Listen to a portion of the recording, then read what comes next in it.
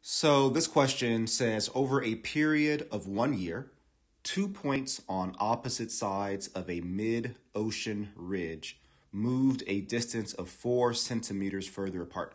All right, I'm going to just say, hey, I have these 2 points.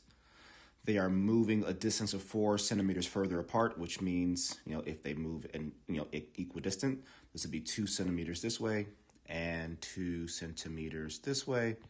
And this, of course, happened over the span of 1 year's time.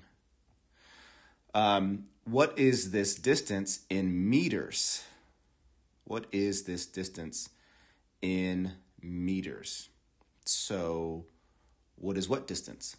The 4 centimeters distance, right? So all I'm really doing is converting centimeters into meters, and we're given a conversion factor here that tells me that if I want to get rid of centimeters and introduce meters, I'd put centimeters on bottom so that they can cross cancel out.